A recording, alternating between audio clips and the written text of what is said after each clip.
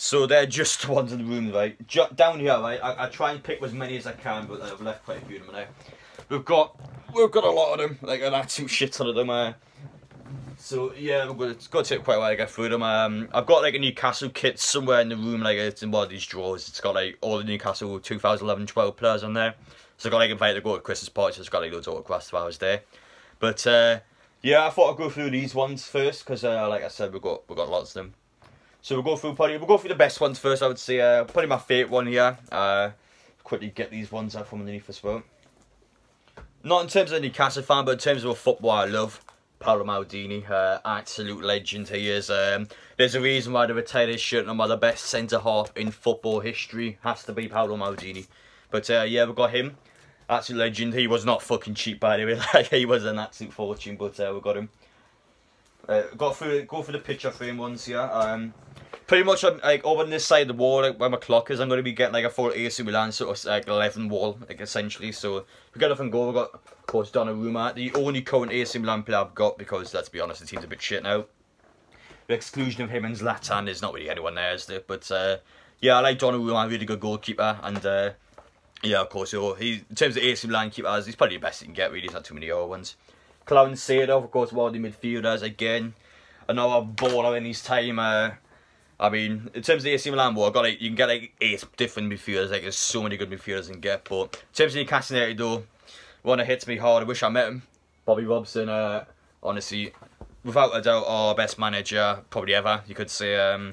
People always preferred Keegan because of what you achieved at Newcastle. But let's be real, right? Keegan didn't win any trophies. Yes, we were close up winning trophies for him. But Bobby Robson laid the foundations, man. Bobby Robson knew what he was doing. And in terms of manager, he's exactly what he wants, and for me, he is better than Keegan. But stick that there, and then we'll start going through these ones now. So we're gonna forgot Marco Reus. Of course, back in the day, FIFA 13, he used to love using this card. But in terms of football, he's always had some serious injury issues throughout the years. But in his time, though, he was unbelievable, wasn't he?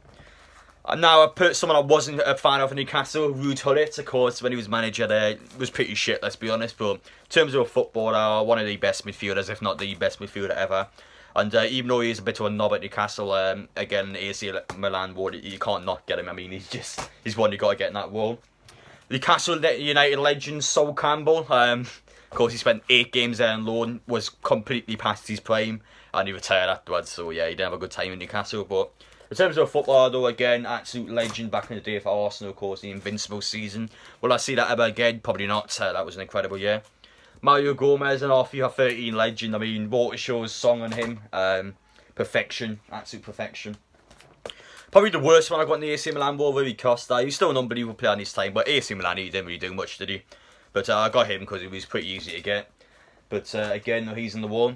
Best right back ever, Cafu, easily. People like to say Dani Alves because he's won, what, 40 trophies, but let's be honest, in terms of technical ability, Cafu is as good as he can get. For me, absolutely unplayable in his time. Speaking of retired shirt numbers before from Maldini, we've got his partner Baresi, two unbelievable centre-halves. The fact that he's played together for like a couple of years is absolutely disgraceful.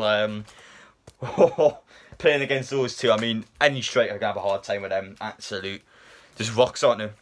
But we've got Riyad Mahrez next. I don't tend to get like our Premier League players that have no relevance to Newcastle, but in terms of Riyad Mahrez, I mean, he was class when he still is class actually. Of course, at Leicester, Man City, I mean, he's very underrated because people always say, "Oh, I prefer Salah players like that," which to be fair is true. But Riyad Mahrez is severely underrated. Like, I really do think he's up there for one of the best.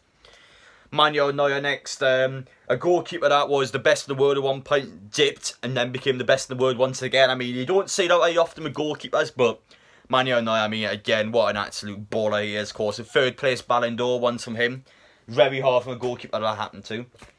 And speaking of Bayern Munich players, I've got Schweinsteiger, again, he's the, I mean, just an absolute tank, and he didn't quite perform at Man U, but at Bayern, he was severely good. He was an absolute player. And speaking of Bayern Munich players, we've got Philipp Lahm again, best right back in terms of Bayern's history, you could say. Yeah, I think what was the record? He never had a yellow card in his career. Like, that's pretty impressive, let's be honest. But in terms of Philipp Lahm, no, again, this is an unbelievable player, wasn't he? Had some very good years at Bayern Munich. Now going on to England players now. So Geoff Hurst, the only hat-trick in World Cup history. The greatest England player ever, you had to say.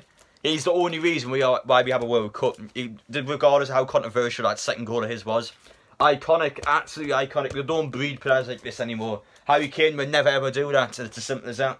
But listen, no, unbelievable player. Best England goalkeeper ever, Gordon Banks, has to be there as well. Rest in peace, man. Arguably the best save in world history against Pelé when he kept that header out of the near corner. Again, you don't see players like that anymore. Imagine Jordan Pickford trying to do that. No chance. But in terms of the managers I want to cast in, we've got Frank Lampard next. Big Frankie Lampard, of course, best wishes. He sent that to me there. But seriously though, Frank Lampard. People always ask Gerrard or Lampard. I prefer Lampard.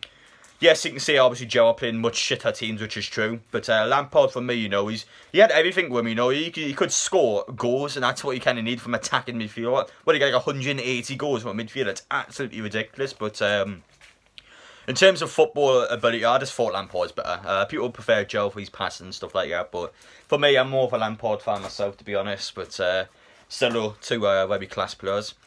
A Newcastle player that had a good loan spell but didn't perform in his second loan spell, Mr. Kennedy, you could say. Got that penalty against Cardiff, ruined him at Newcastle. Oh shit, I dropped it. But in terms of him though, he's done a lot better at Getafe, you know. He's completely changed his career around, fair play to him. But at Newcastle, he had some hard years there, that's to say the least. But I think, I'm trying to think why he said it was bad again. I think it was something to do with like how he's living in Newcastle. Like, he wasn't living well there and he couldn't see his family and stuff like that. But next up, we've got Eric Abidal, of course. Got to get some Barcelona players in here. I've got a sweet swap for AC Milan and Barcelona. Eric Abidal, yes, he's not the greatest centre-half ever, but again, no Champions League winner. You can't fault that, can you? Absolute legend. Obviously, you would have seen this guy in the thumbnail. Not a footballer, but Rey Mysterio. You can't not get him. He's an absolute legend, man. He would 619 you in a heartbeat. It's as simple as that. Rey Mysterio is a baller. And for me, deserving to be on the Wall of Fame. But next up, our AC Milan player is Zambrotta. It was impossible to get Nesta, guys, so I just got Zambrotta instead. Of course, you know, World Cup, as you can see there, Berlin against France. But listen, though, again, easily in the Hall of Fame for that two ballers. This one's not a footballer, but listen, it's going to be a very sad day when this man dies. So David Attenborough, he's a legend. You can't say David Attenborough's not a legend. He is an absolute icon of the game. Seriously, I got a very soft spot for David Attenborough. Very glad I managed to obtain his autograph because, let's face it, legends, simple as best as you can get. But you've seen this one as well in the what you call it, in the thumbnail. Callum Wilson, my favourite Newcastle player without a doubt. People would prefer St Maximin, but for me, Wilson's such a game changer. I honestly love the bloke. I love how cocky he is. You know, he knows he's good. I love that about players. He comes out in every interview, he's like, oh, that was easy today, I can do this every week. Like, I love that sort of enthusiasm in the team. We need more of that in Newcastle, in my opinion. But a player that hasn't performed in Newcastle this season, but I do think he's a very good player, Ryan Fraser. He's had a really bad season at Newcastle, and it's quite surprising because this guy was competing with Eden Hazard 2 seasons ago. He got like 15 assists in the league with Bournemouth. That's mental. If you can even get like a little bit of that in Newcastle, that's what we need. But it's had a lot of injury issues as well. Whether people think that's fake or not, that's another discussion to say. But for me, Ryan Fraser is a really good player. I really hope he starts to get into the next season because he was a gem we got.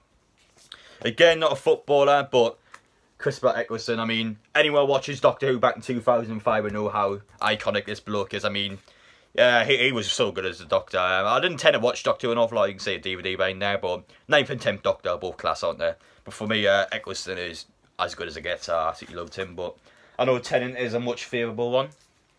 Right, next up, again, I know Newcastle player. I wish I could meet Gary Speed. Of course, absolutely devastating what happened to him, but for Newcastle United, though, he was, again, an unbelievable player.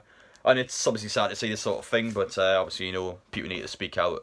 Obviously, you've got a lot of people around you, friends, family. But again, who actually loved him as a player. Yeah, so we've got David Ginola. Might have spent only a season a bit in Newcastle, but honestly, technically gifted one. Yeah, I mean, that guy, that video where he runs past Gary Neville, he just completely misses him. It's just so good, isn't it? Honestly, have that Neville, shh. But seriously though, I actually love Ginola. He was just class, wasn't he? A player that I hope turns up at the Euros, Jadon Sancho. This is your time, son, go out there and make your name. But again, Jadon Sancho, a player I love, you know. I don't think he's going to go to Man U this season, if I'm being honest. But he's a player I would love to see in the Premier League at some point. He's definitely done the job over in the Bundesliga. But in terms of Euros this season, these sort of players have got to step up if we want to get someone from the tournament. I personally think we're going to bottle it. I think we're going to honestly get around the 16 exit. But next up we got a Newcastle manager everyone slags off. I really didn't think he was that bad, Alan Pardew. I really think this guy got a hard time in the club. Yes, you know, he had a couple of bad seasons for us, but let's be honest, Mate Ashley stitched the guy over. He got rid of Cabaye half into the season, our best player. Like, what's the manager meant to do? We didn't replace the centre midfield. I mean, he got relegated because of it. He could have honestly took one on our European run. It wasn't for that decision. It was absolutely baffling, but I didn't think he was a bad manager. I really think people were giving him a hard time. I really do think he was a decent manager at Newcastle. Yes, you know, at West Brom and Palace he was a bit shit, but at Newcastle, I didn't think he was that bad. But in terms of the player, I ditched him. We got him, yeah, Cabaye. Even though he did have a bad end to us in Newcastle, in terms of football, though, he's as good as he gets at Newcastle in the 2011. Love him, absolutely love him, the blood bits. But seriously, in terms of Cabaye, again, a player I loved watching play. He's just so good in the ball. He's just someone you always felt like he was going to do something. But with a good midfielder, you need a good striker. And of course, like I said, I've got Pape Cissé on the ball, but we've got your strike partner here, Demba Ba. 29 goals in 58 games in the Premier League for Newcastle. Shearer levels are as good as it gets. Honestly, I wish he spent a bit longer in Newcastle, but I love him so much. You know, unbelievable player, of course. You know, iconic Gerrard slip up here with him was in the end of it. But in terms of the Newcastle career, that was pretty good as well. The streets will never forget. Well, no one won't forget because everyone posts every week, but. Next up, we've got 3 on this one. I wanted to get David Villa by himself, but we got this one for the same price, so I thought we might as well get Santi Cazorla and Sané as well. Of course, you know, again, iconic Spanish players for the Euros and the World Cup, but no, I'm a fan of them. David Villa is a player I always love watching play. Again, I don't remember an awful lot of them because I was quite young at the time, but I used to watch him quite a bit, and iconic again, innit? Next up, we've got Mats Hummels, again, our Dortmund player. Just goes on the wall with Reus and Sancho, doesn't it? Again, you know, another iconic German player. And yeah, I've got quite a few of them in this one. Trust me, I'm not a Germany fan, but listen, I thought we'd get that one. The guy whose Twitter's name was banned for a few days, Memphis Depay. Oh, shit. Maybe we can say that. But again, no, Memphis Depay. A player that kind of failed at Man U, but definitely regained his form at Lyon and Goods, because I do like watching him play. Another player that I would love to see sometime come here, but obviously that's not going to happen, Mike Ashley. Next up, though, we got a Ballon d'Or winner once again, Shevchenko, the AC Milan striker. Of course, you know, scored twice in the Champions League final against Liverpool, bottled it. Scored twice in the Champions League final, what was it, a year after, 2 years after, beat Liverpool that time, so he got his revenge in the end, but again, an unbelievable player and rightfully deserved to be on the wall. Next up, Newcastle goalkeeper, I loved him at my time, Tim Krul. Honestly, I wish we get him back. Please get this man back. He needs to retire at this football club, but man still got it.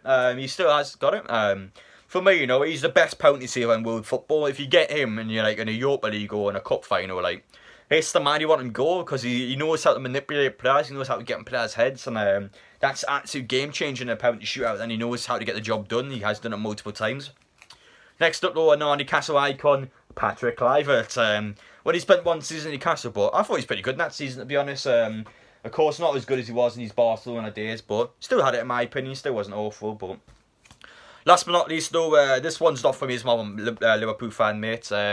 We got Diego Jota there. Of course, been absolute beast for Liverpool this season, but that was off for me personally. I'm not going to keep that one, but yep, that's pretty much all the ones I went through. Like I said, I got a few shirts lying around, but I'll be honest, guys, this video was like 16 minutes long, but listen, that's what I call an autograph collection. Can he beat that? Let's see, but my throat's killing after that one. I've been talking for quite a while there, but thank you guys for watching now. Obviously, you enjoyed the video, make sure to smash the like button. In terms of my next video, I'll probably be back for the Liverpool match. If it's on Saturday or Sunday, I don't comment what day it's on, but like I said, I'll be in the pub tomorrow, so yeah, I probably won't be uploading that one, but take care, guys. Thank you all for watching. Yes, I'll see you on the next one.